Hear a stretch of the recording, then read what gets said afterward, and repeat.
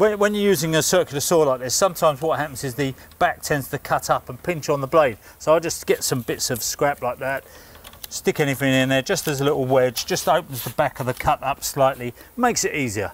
You'd be amazed how much easier it makes it. Now, what's your 2-minute tip?